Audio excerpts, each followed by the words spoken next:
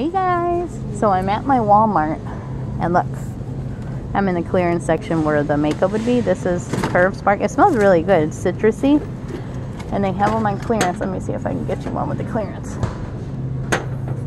for $4.15. And let me see the conditioner I just found. I know, but I just want to see it. This is all-purpose balm, but that feels like it's already. Oh yeah, 75 cents for the hydration one. There you go. What's this? Oh. And this is the coconut. I think over there it said like 3 something. These are good. I had these at work. These are the hand sanitizer sprays. You're like, yeah, whatever. You know what? I'm gonna get them. You know, Junior's birthday's tomorrow. Oh. Junior. You know who Junior is. That's Tiffany's son. Oh, those are cute. I'm gonna get those. They're $1. Look. What? Over there just looking at the dirty stuff.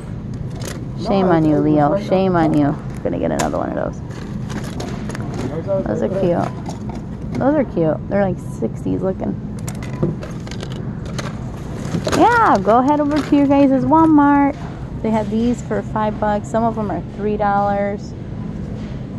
$4, $5. I don't use that. Yeah, they got lots and lots of stuff. Up here is like cologne and stuff like that.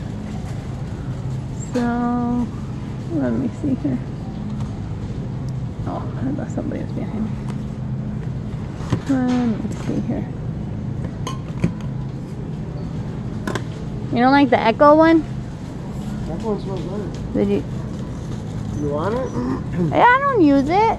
You want it? Do you want it or you? I'll tell you to do it.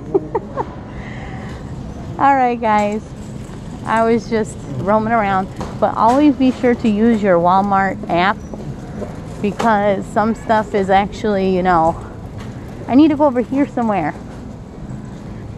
Some of the stuff is actually priced differently, so once you get on your app it rings up differently and they have to give it to you as long as it's sold by and made by Walmart. Alright guys, talk to you guys later. Bye.